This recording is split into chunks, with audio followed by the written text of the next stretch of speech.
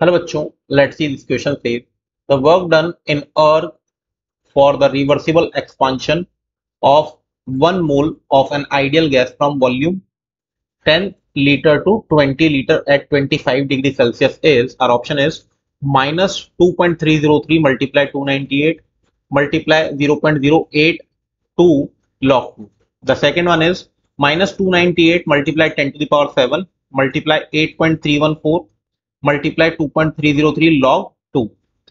The third one is minus 2.303 298 multiply 0.082 multiply log 0.5. The fourth one is minus 8.31 multiply 10 to the power 7 multiply 298 multiply 2.303 log 0.5.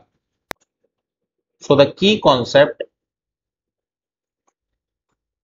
for this question, अगर हम लोग बात करें which is work calculation, और अगर work के लिए work done के लिए हम लोग बात करें तो आप बोल दें it is a mode of energy transfer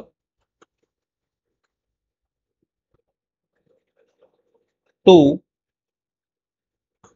या बिटवीन लिखें पहले बिटवीन सिस्टम एंड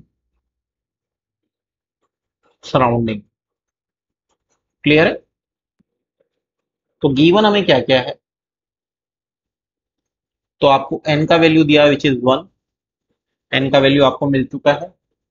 टेम्परेचर आपको दिया हुआ है विच इज 25 डिग्री सेल्सियस, इसे कन्वर्ट कर देंगे तो आ जाएगा 25 प्लस 273 विच इज 298 केल्विन। इसके साथ आपको वॉल्यूम दिया हुआ V1 which is 10 litre and V2 is 20 litre. Clear? Now for reversible expansion के लिए अगर हम लोग बात करें तो आप लोग वर्क डन लिख सकते हैं W is equal to minus 2.303 nRT log V2 upon V1। ठीक है ना? यहाँ पे टेम्परेचर आपका कांस्टेंट है।